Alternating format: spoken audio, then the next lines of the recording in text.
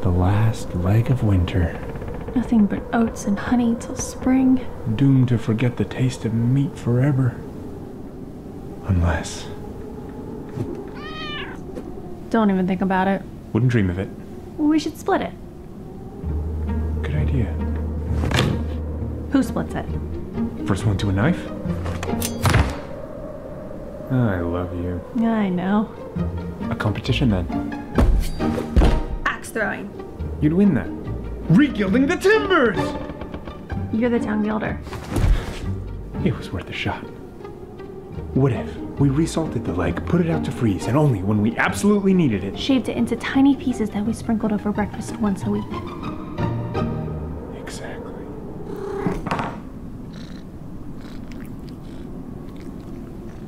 Oats or honey? Oats. Oats it is.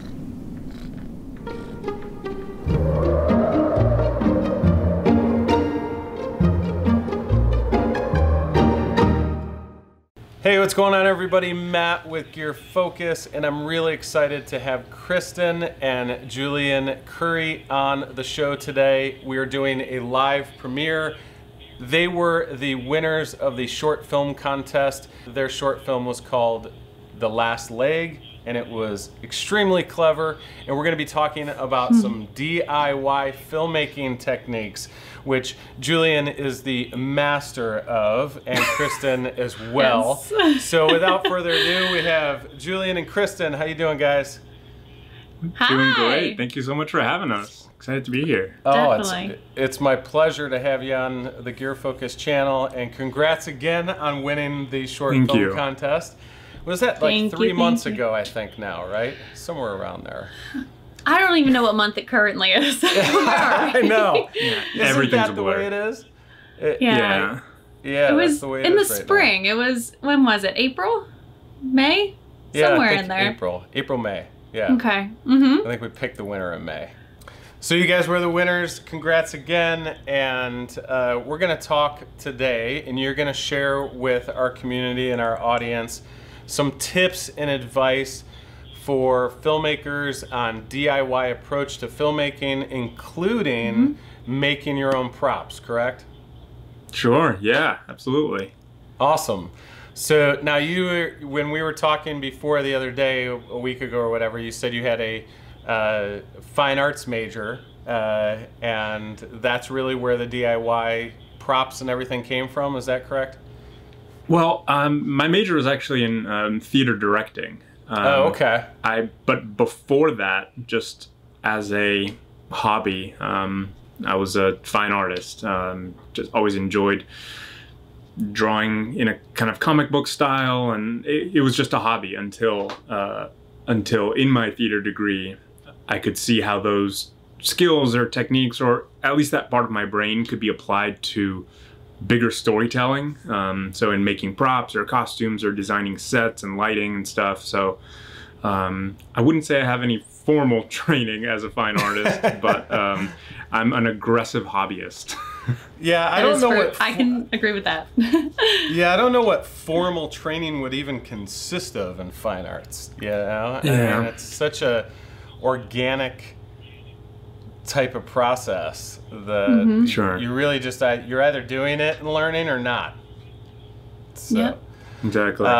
well, let's talk about The Last Leg for a second, speaking of props. Sure. Because one of the things that all the judges, were trying to figure out when we watched it, when we were judging it, was how did they do the house shot? And I'm gonna throw up the house shot right now, so that everybody can take a look at that if they haven't seen it already. And then I'll let you guys explain how you did that. So let's roll that. Here it is, the last leg of winter.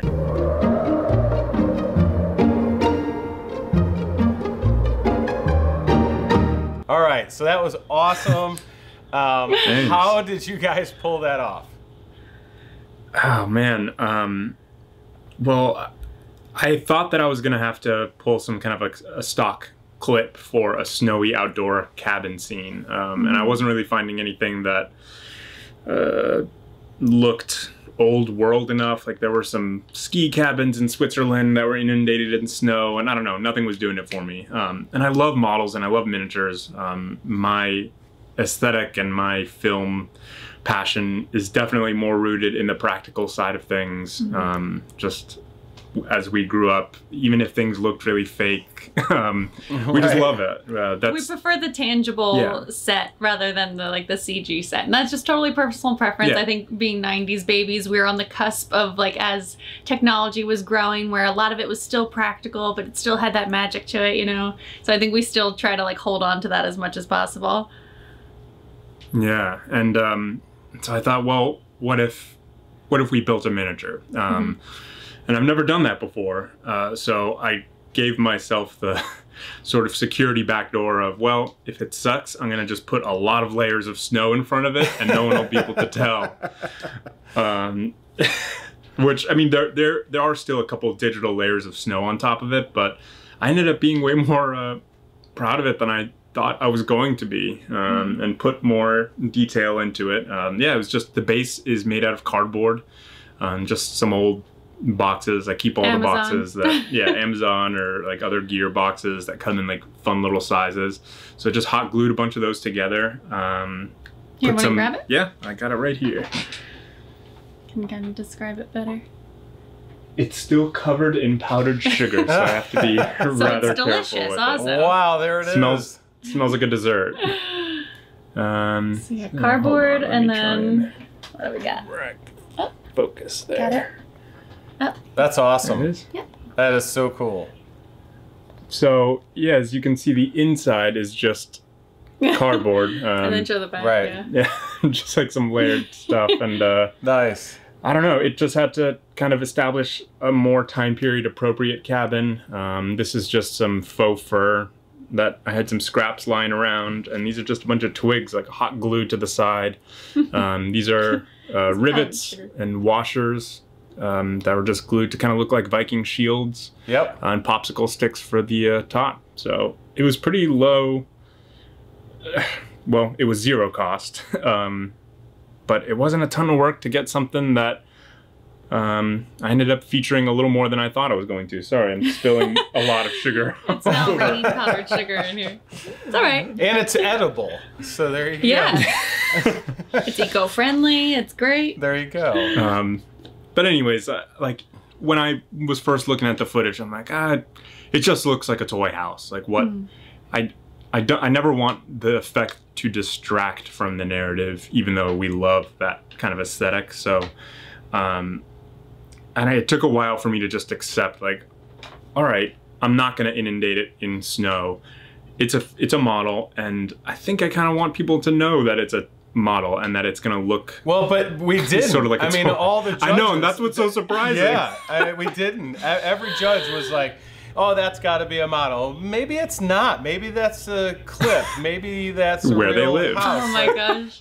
We just couldn't figure it out, and that's what you did such a phenomenal job at. And I think that's what, something that you can really share with our audience for, upcoming filmmakers, established filmmakers, people are trying to learn, they're on a tight budget, especially now during the times we're going through, is, well, first of all, I want to say that that shot, in filmmaking, you have your establishing shot, and that fit, you just did it, you just knocked it out of the park with that, because it really felt you guys were inside. Oh, good. That Thank you. house, right? Awesome. It just was such a smooth transition. So I know that you guys used some techniques we had talked about before. I mean, you some set, a set in the barn that you guys had set up. Yeah. But let's talk about some of the approaches and challenges and how you guys overcome those. And not just this film, any film, right? Sure. Well, I think one of the biggest tips going into DIY filmmaking is assessing what you already have, and taking a very creative look at everything you have. I think it's very common for people to think of a story first and then have to buy their way to telling that story. Right. And while you will always have to do that on some level or another, we definitely try and pride ourselves on building off of what we already have and thinking within those parameters and not seeing them as obstacles, but seeing them as like what's the toy box and what's the story that can be told within that toy box. Toy is kind of an understatement because in the garage there's a Viking Hall set from another short film that we just decided to leave up. So in the time of quarantine, and this was like pretty early quarantine when just lockdowns were way more strict. We didn't even want to be filming anything outdoors. Right. So like, well, I want to tell a story that kind of reflects what we're going through, and without being on the nose or without being negative. Like, how do we bring some light and levity to a complicated situation? And I don't know, just grocery shopping took on a whole new dynamic for us. The food that we were making here at the house took on a whole different dynamic. So, one sec. So, thought, well, what if we told a story about like that last piece of delicious food that you have before you break into all the canned goods that you stocked up on, because no one knew how much time was gonna transpire in this quarantine. So I'm not gonna make it about toilet paper. So, but that a dynamic was happening. I'm like, oh well, do we make like the really good chicken that we have in the freezer, or should we hold on to that for an emergency and only eat like our pasta and rice and all that stuff? It was like, do you eat the frozen pizza or do you eat the oatmeal? And we're like, well, so it's kind of a fun play on, all right, if you're down to the last fun meal that you had for the foreseeable future, what's that going to look like? 2 people stuck in a house and a cat. Yeah. Well, so again, just kind of taking stock of what was around and writing a story from that. Right. Well, maybe what we'll do, and maybe it's a good idea, maybe what we'll do is, I know that you shot, you know, some talking head about the approach and the background of that. Maybe what we'll do is we'll post that video separately. Great. And if you guys want to check out the behind the scenes of The Last Leg, you can watch the video that is on our guest host channel, and you know, where Julian talks about their approach, their challenges, and a lot more of the specifics of that. And that way, right now, we can stay a little bit more broad in the DIY process. Let's take DIY filmmaking and let's kind of go back to when you started with your filmmaking. And why don't you talk about some of the biggest fails or challenges or learning experiences? Because our fails, we learn the most from our fails. We don't learn from our successes. We learn from our failures. Absolutely. So talk about some of that and how you overcame that and what you learned from that, because I think that's going to really help our audience that of filmmakers that are looking for some DIY and getting started advice. Is that your cat? Sorry, our cat just freaked out. Oh my gosh, there's the famous cat. Actually, that's a separate cat. That's a second cat. Whoops.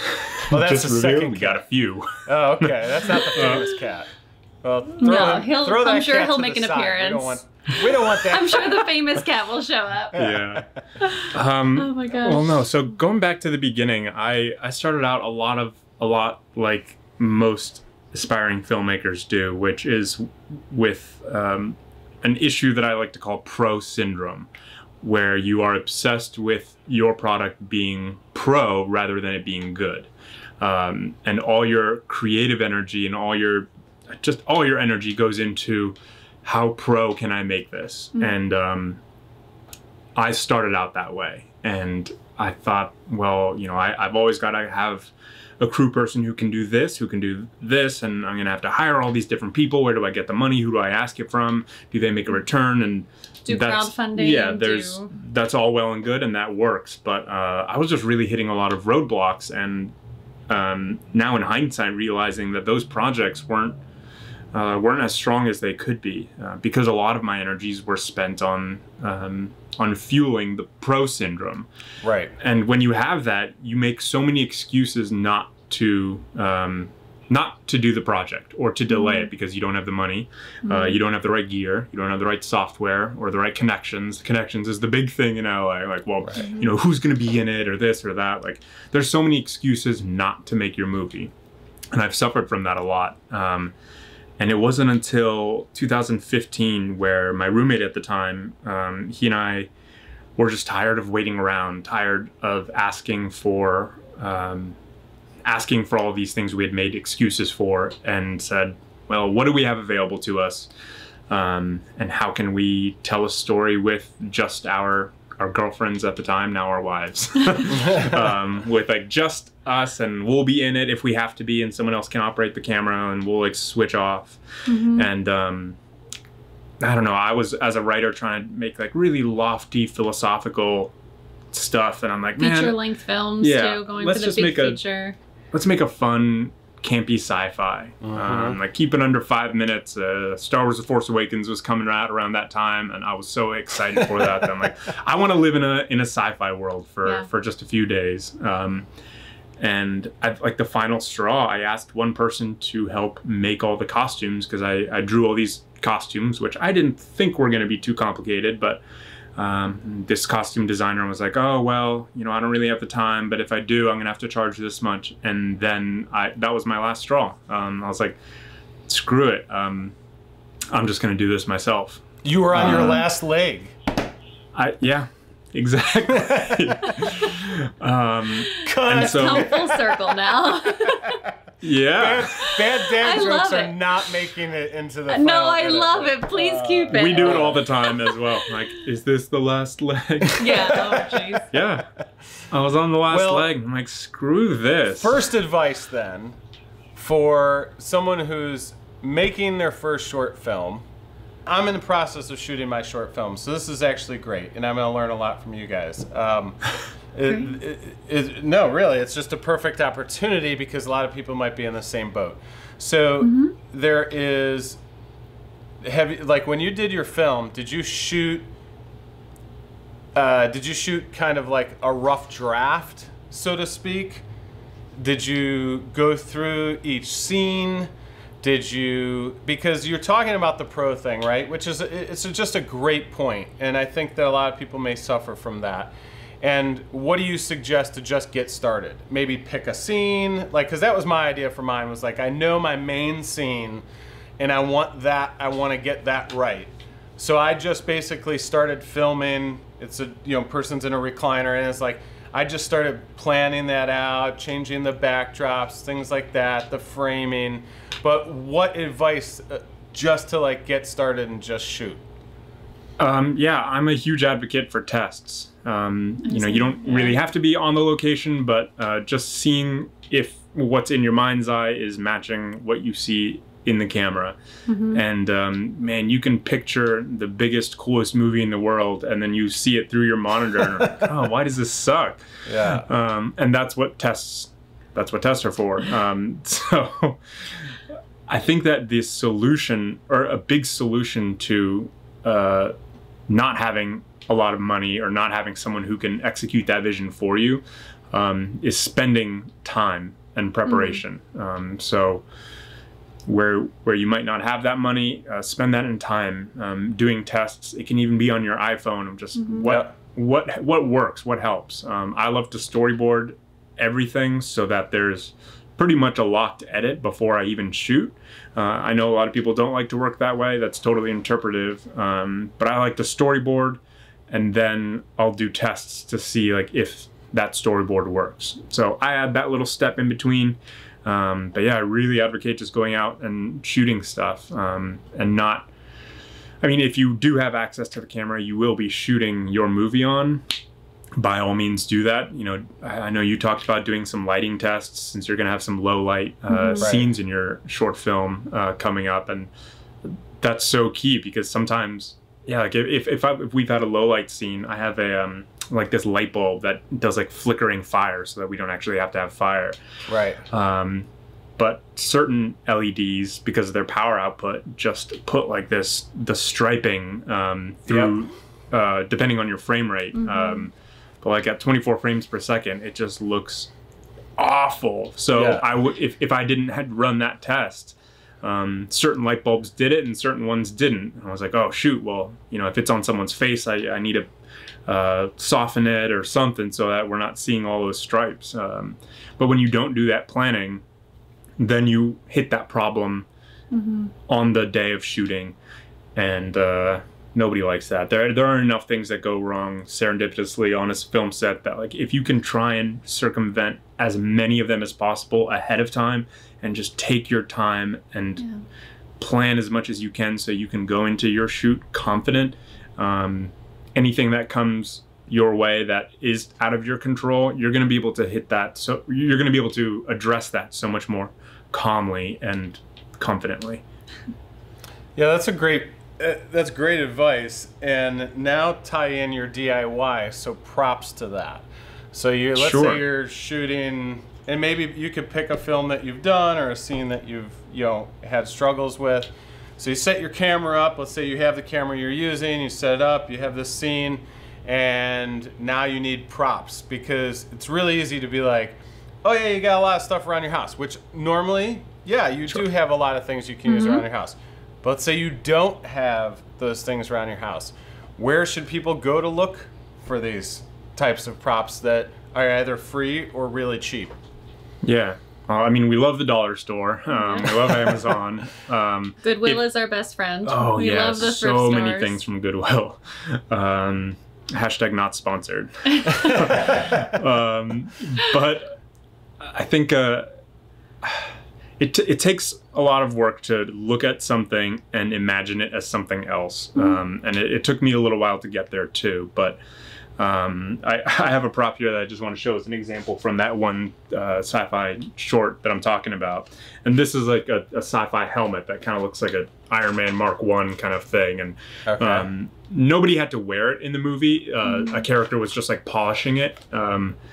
But this was the bottom of my trash can that I just sawed off. And then this is all floor mat foam that you might put like in the garage. Which, if you heat it up, can take some really cool shapes. And it just got hot glued, and I painted it, and it looks kind of like a sci-fi-ish helmet. So I knew that I couldn't make a circle that perfect. So I just started looking around, and dollar store, looking at like toy guns or something. I could chop them up and add little things to it. So again, that's time that's being invested, but if money is an issue, you have to buy your quality with time, and you have to allow yourself that time. If you don't want to spend that money. So I thought that this looked really good on screen, and like as the characters polishing it, we just added the sound of like metal being polished, and then I forget that it's like the inside of my old trash can. So I think depending on your story, obviously, there are some things that really are better if you just buy the real thing.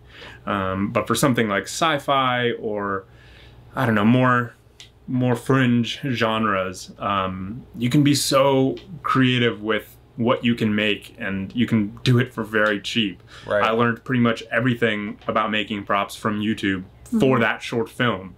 And the cosplay community, we're not necessarily cosplayers, like we haven't really gone to conventions before, but that community of makers is so proficient at making things for cheap and making it look like movie accurate and movie quality. And then it's also such a friendly and giving community too, where they're excited to share their little tidbits and things that they've learned along the way. So even just like skimming through some of their videos, you might stop and be like, what are they using? Like, what are you using the back of that pencil for? And you're like, oh my God, that is totally something else I never would have imagined. So sometimes scouring YouTube is such a gift, and yeah, especially in the cosplay community. And then I was gonna jump to the side a little bit and say, first of all, safety's key, but even we've gone like driving down our street on trash night, and if you need a couple chairs for the scene and someone's throwing out their dining room set of chairs, I mean, safety first, like make sure, and especially now with COVID too, make sure everything's clean and sanitary and don't put yourself in danger or anything. But like or like Facebook Marketplace or any of these places where people are just looking to like kind of get it off their hands, is also a really cool resource to be like, okay, well, they are just moving and trying to get rid of some old junk in their garage, and I could totally reimagine in that to a time machine or like something, whatever your short calls for. So that's a kind of a cool resource as well. Yeah, that's a good. Her mentioning. Oh, go for it. Oh no, go ahead. Her mentioning the time machine. If I have a couple pictures, I'll send you. Okay. Felt like throwing them up, but it was a very, very, very cheap project, and I basically negotiated with the director, like, all right, if you can't pay me to make the, he was only going to pay me for the supplies. I said, well, can I at least keep the time machine when I'm done with it? And this was for like a time travel short film.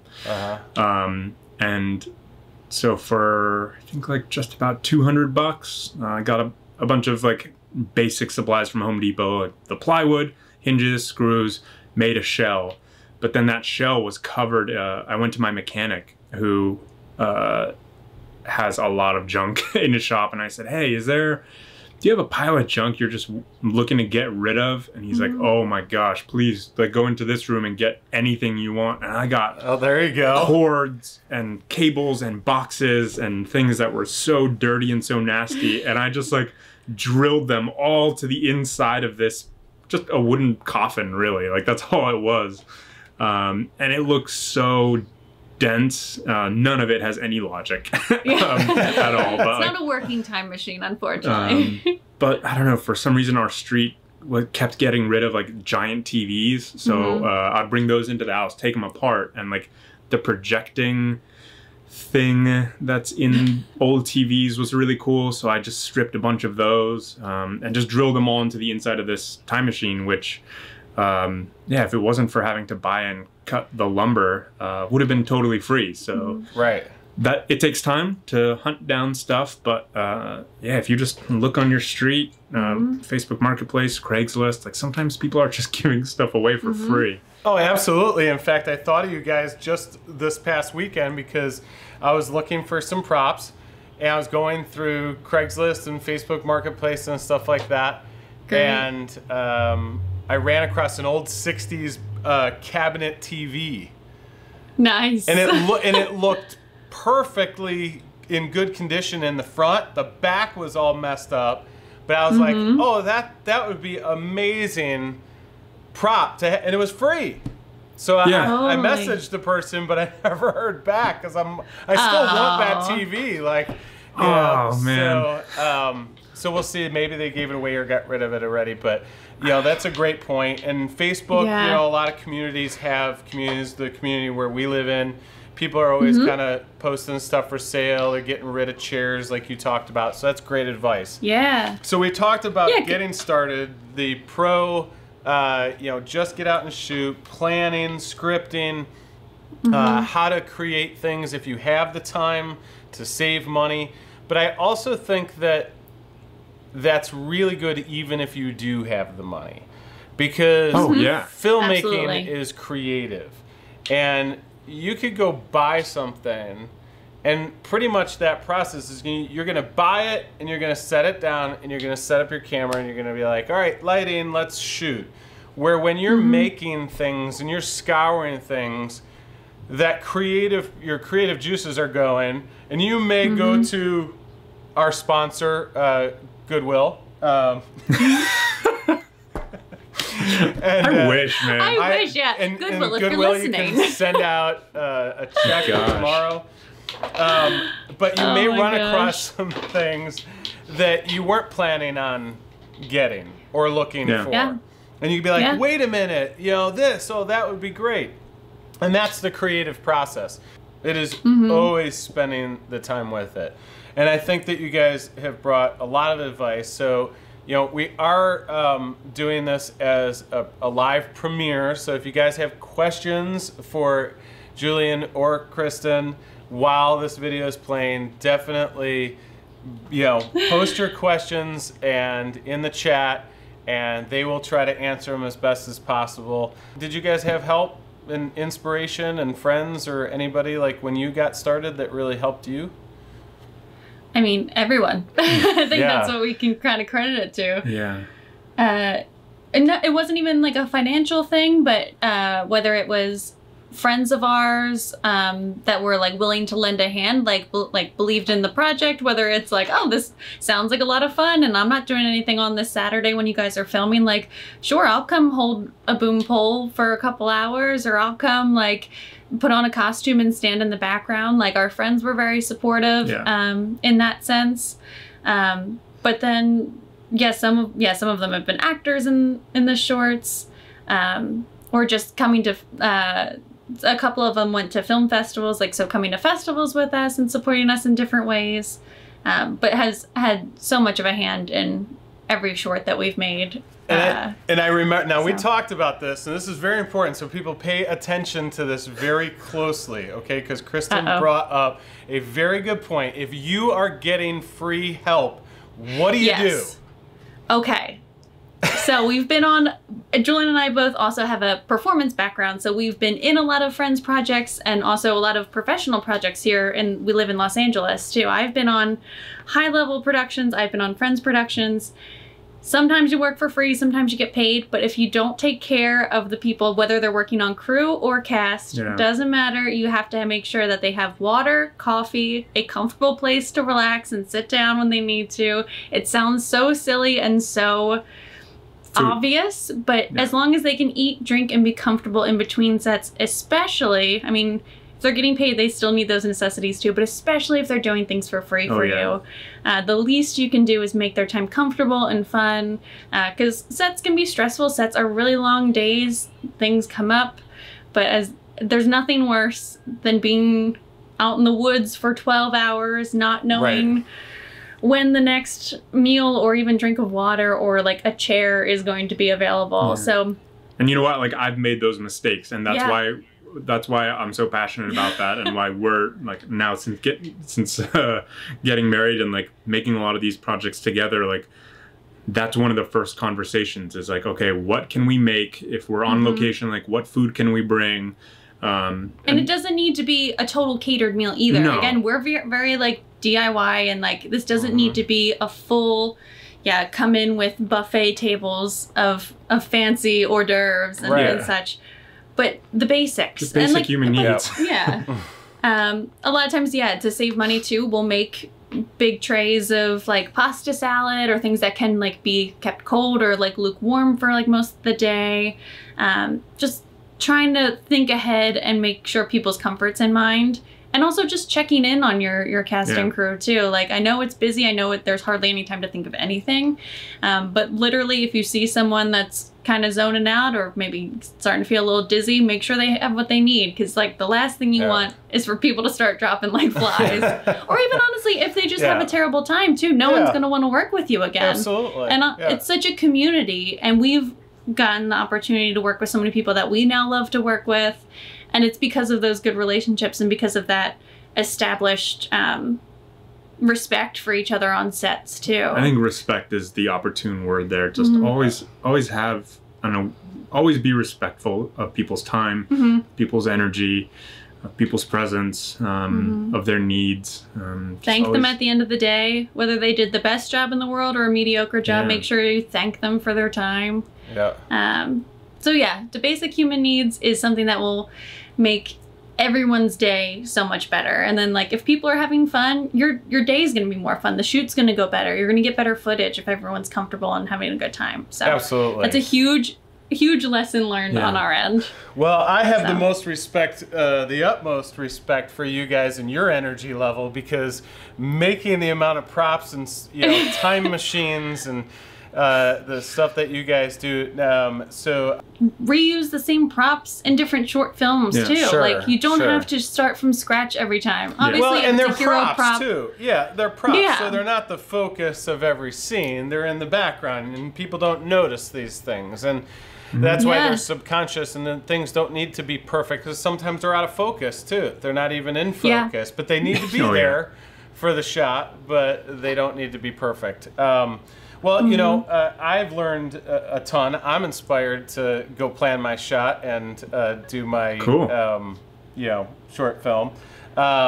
But you know, for me, it's the time. You know, obviously, I'm running Gear Focus and doing our videos and creator interviews like this. Which thank you guys so much for being on and sharing tips and advice.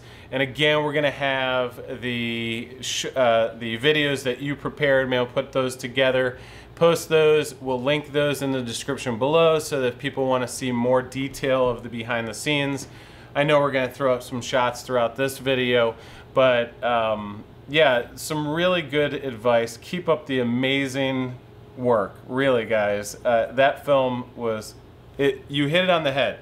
We said it had to be positive based on what we were going through. And the key word, and I use this word daily, is levity. Add levity to a situation. So I think people take themselves way too seriously a lot of the time. I do. We're all probably at fault of that because we're like this and we're in the mode. But it's so important to have that with yourself as a filmmaker as well too. Don't be so hard on yourself. You fail, and remember, you learn more from your failures. So, any last bit of advice for people getting into filmmaking, DIY, anything that you'd like to add? I'm just gonna quickly say, just movie making should be fun. Make sure you're having fun. If you aren't having a good time while you're doing it, you're doing something wrong. Right. So make sure, and in the whole process too, whether it's the concept phase and you're coming up, and make a movie about something you find enjoyable or that you're not seeing somewhere else. Have fun either making the props and costumes yourself, or have fun communicating with someone who is more of a specialty maker in those things. Right. Enjoy the time on set, enjoy the post-production, and then when the movie comes out, you have a product that you love. And it could be short little films, short content like we make, or it could be your feature film, but keep making, keep enjoying it, and the lessons learned just build and build, and it gets more fun along the way. So enjoy the process, and that's all I gotta say. Awesome. Riffing off something that she said, something I always try to stress to people who are asking, well, like, how do I start? Is this idea of connecting your passions. Okay, so you have a passion for movies. You want to make movies. You might have a camera, you might have some props, you might have a couple friends willing to be in it. But then how do I, like, what story? And I'm a huge proponent, I'm a huge advocate of finding the other things in your life that you are passionate about, whether that's cooking or animals or dance or anything like that, and let your passions mix, because that's going to make your movie storytelling so much better. Being so pro-centric really makes you focus on technologies that will come and go. I'm sure that a lot of the cameras we're talking about this year are going to be like $50 at 7-Eleven in 10 years. But what will never be cheap and what will never be a commodity is your voice. So if you put energy into finding your voice as a creative person and connect those passions that you have, then your voice will be valuable. Like, people will want to work with you because you have something original to bring. Anyone can buy the best camera, and it doesn't take too long to learn how to operate it. Right. I mean, I'm a camera operator, so I'm not dissing camera operators. But it's a interchangeable skill. But what isn't interchangeable is you and what you have to say. And I think that once I started making passion-centric films rather than pro-centric films, they just got better, even though they didn't look as sharp or something like that. Like, the technology will come around. And personally, I like to tie my, this isn't advice, this is just how I do it. I tie my gear growth with my storytelling growth. So I don't let myself get the biggest and the best until I really need that. And I completely max out the uses that I have for the gear that I have. And if there is a real creative need to invest in some other lens or some other camera, then I will get it. But like, I really try to let those two sides of my growth happen simultaneously. Because then once I do get my hands on something that's really cool and really high tech, creatively, I'll know how to use that better than someone who picked that up without the practice. Right. So just having that time to practice on your own time and your own dime makes you so much ready for when you're on somebody else's time and on their dime, hopefully. A motto that I've kind of learned to live by is stop worrying about being the best. Do your best every time, and someday it might be the best. And that's a motto that I try to remind myself of, especially when watching like the Academy Awards or something like that. I'm like, oh, when am I going to do that? But if you do your best every day, someday people are going to consider it the best. So that's something we try to live by in the house of like, well, this doesn't look like what everyone in Hollywood's making, but it's the best that we can do. And that's all we have to do. So as long as you're putting that out there, someday someone's going to notice. And that, you know, it's also okay to be curious about filmmaking, and that you don't have to kill it the first time around. Right. You don't have to be movie theater ready the first time around. And no one is. Yeah. No, not any single director, I don't think, in history. Like Steven Spielberg did not become him over his first time he picked up a camera. Like it takes work, and it's okay to dabble. Yeah. And experiment. You figure it out along the way. Oh, I was gonna say, like Julian was saying, like kind of grow with your gear as well too. I was like, that is such a good plot point for Gear Focus. It's like, okay, well, start with the basics, get yourself basic tripod, basic all this stuff, basic camera lenses, and then when you grow out of those, throw them up on Gear Focus. There you go. Upgrade your stuff to new stuff, and then grow with it. I was like, that's such a good thing for you guys to be like, yeah. Because you don't want to start off with this heavy machinery that you're not used to working with. Work with the basics and keep switching it out through like a website like yours and be like, okay, well, I can grow with it and change things as I advance. Hopefully people, you know, if I watch this, you know, and listen to you guys, I've learned a lot. So hopefully everybody else has as well. And thank you guys so much for being with us today. And congrats on winning again. It really was an amazing short film. Thank you. Everybody loved it. And yeah, thanks so much for being on the creator interviews at Gear Focus. Thank you for having us. Thank you. You're welcome. We'll see you again soon. Sounds good.